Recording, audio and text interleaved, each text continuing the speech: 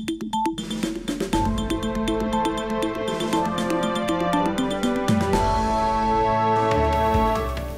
morning, and thank you for joining us for this week's market headlines provided by iFOREX.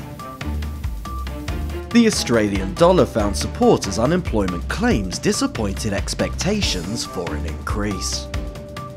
The pound found support as UK's retail sales figures jumped up by 1.9%. The greenback continues the advance as US building permits were better than expected.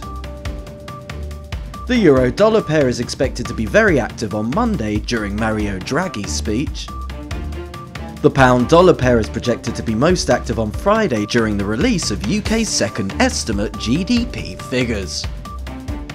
By far the most active day of the week for oil is expected to be Wednesday, as investors are expected to monitor crude oil inventories data carefully. The S&P 500 is expected to be very active during the release of US unemployment data on Wednesday.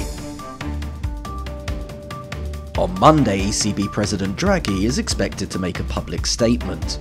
On Tuesday, Canadian core retail sales will be disclosed, followed by US unemployment claims, crude oil inventories, and FOMC meeting minutes on Wednesday. On Friday, UK's second estimate GDP figures will be released.